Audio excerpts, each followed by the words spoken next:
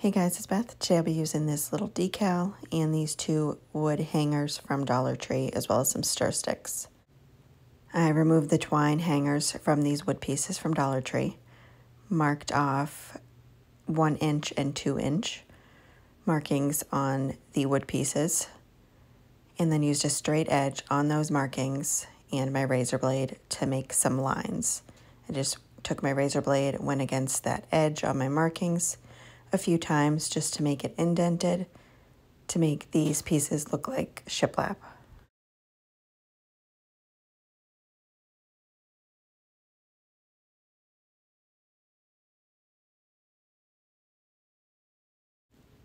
Next, I put those wood hangers together and then took a stir stick. It's a 12-inch stir stick I got from Home Depot. Made a marking at the end of those hangers and then took some snips and cut those on the markings. And I did one for both ends. So I needed 2 stir sticks total.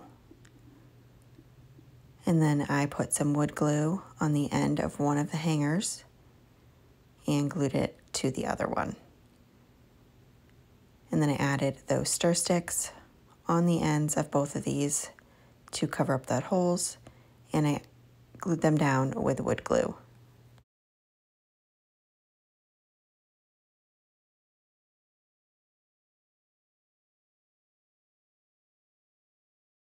And then I just added some painter's tape across the center of those to hold them until the glue dries, and then some clamps on top of the stir sticks. After I let that dry for a little while, I used Home Decor wax from Folkart, brushed it on, and then used a baby wipe to blend it. And I did this to the entire thing.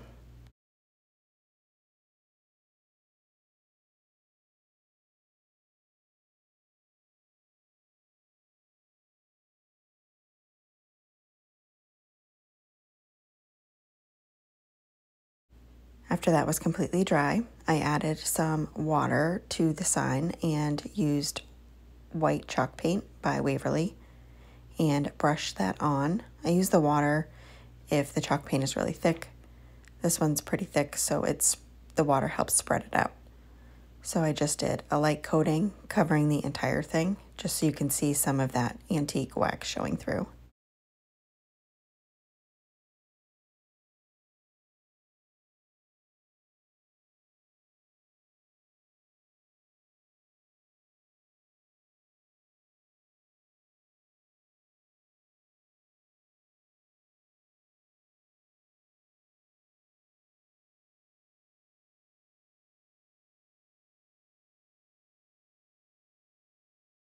After I had that dry, I just went back through with my razor blade and touched up those markings I made to make it look like it's slatted. I then added Mod Podge to the entire front.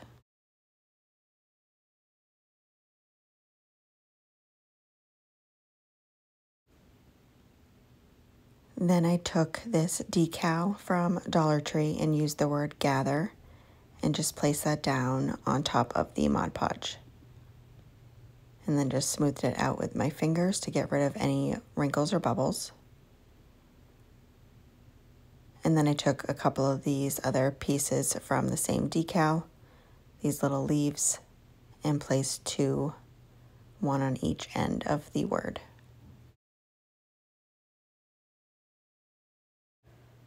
I then used my heating tool to dry that Mod Podge.